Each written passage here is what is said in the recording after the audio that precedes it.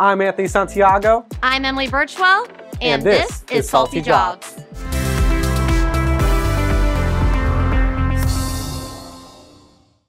Hi, I'm Captain Sandy, and you're watching Salty Jobs. And if you like what you see, hit that like button and subscribe so you don't miss an episode of the incredible jobs that keep the marine industry moving.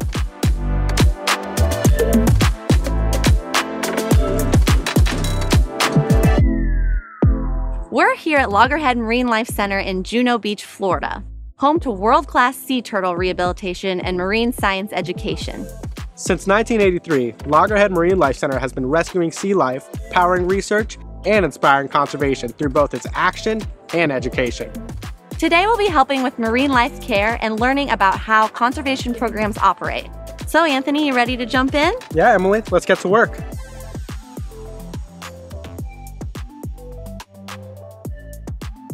I'm here with Aaron, the husbandry manager here at Loggerhead Marinelife Center. So Aaron, can you tell me what sparked your passion for working with marine life? It actually all started in high school when I went to a facility very similar, but they were more focused in dolphin rehabilitation and conservation. And from that moment on, that was when I realized that I was going to be at a facility very similar. It's really great that you had a passion from such a young age. So for other young people who share the same passion, what kind of degrees and education do you recommend they get to pursue this career? Well, I definitely recommend getting some sort of degree or some pretty good experience. I personally have my bachelor's degree in marine science. I'm a scuba diving instructor, and I started my career just by volunteering. Got it. And I see tons of different marine life around the center. Can you tell me what we'll be doing today? We're actually going to be prepping food for one of our turtles in our care and for both of our sharks. Well, I think it's breakfast time, so why don't we get started? Let's go. Aaron and I started by checking the patient chart to see exactly what Turtwig the sea turtle needed for lunch. Once we had the plan, we grabbed their lunchbox and pulled frozen squid and lettuce from the refrigerator. I added 2 full squid, just like the chart said, and stored everything back in the fridge for later.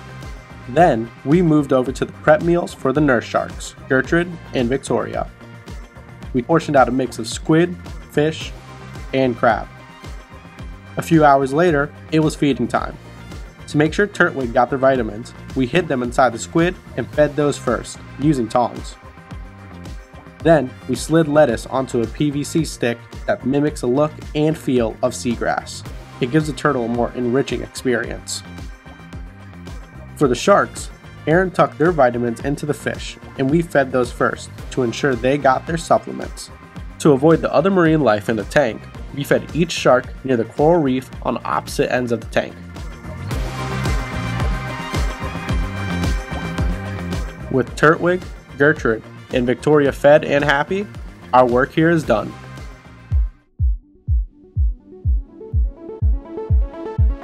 We're here with Valerie, the conservation manager at Loggerhead Marinelife Center in Juno Beach. So Val, how did you end up in this field to begin with? Yeah, I love that question. So I started off my career, just like many other of my colleagues, I started off as a summer camp counselor. And that summer camp counselor job got me into a field in education, which I really loved, but I felt like I was missing a little bit more. So then I wanted to learn about the research side of things. So when I was in college, I did a lot of research work, and I also love that. But I wanted to figure out a way how to marry the two and how to use whatever I found in my research and apply it to make comprehensive solutions to the threats that we're seeing. And I get to do that directly here in the conservation department at Loggerhead. Wow, that is really cool. So if someone were to want to be in the same field as you, are there certifications or certain types of schooling they should pursue? I definitely recommend, if you want to work in this field, it's always a good idea to try and get your bachelor's degree, at least in biology, because it's a nice blanket term and you can go in different ways with that. But it's also not always required. There are some jobs that require without a bachelor's degree, as long as you have the experience behind it. So not only do you need a degree, it's also not always required, but making sure that you have internships and volunteer opportunities that really back you up and make you show that you have a lot of different experience in this field too. One of the primary functions that you have here as conservation manager is ensuring that the waterways are clear of debris. So it sounds like we're going to go through that, and you're going to show me a little bit about that process, which I'm excited to see. You ready? I'm always ready. Val and I started by dumping a full bag of marine debris into the sorting bin. Using Loggerhead's data sheet, we separated the trash into specific categories for their recycling program. We sorted out oral care products, straws, glass bottles, personal care items, shoes, microplastics, gloves, corks, utensils, monofilament fishing line, aluminum cans, balloons, wrappers, and other fishing gear.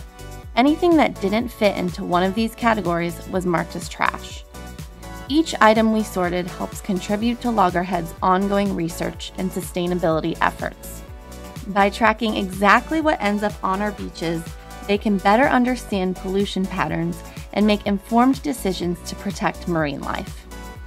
Once everything was sorted and recorded, our messy pile of debris turned into clean, organized data. We're here at Loggerhead Marinelife Care in Juno Beach, Florida. I said care.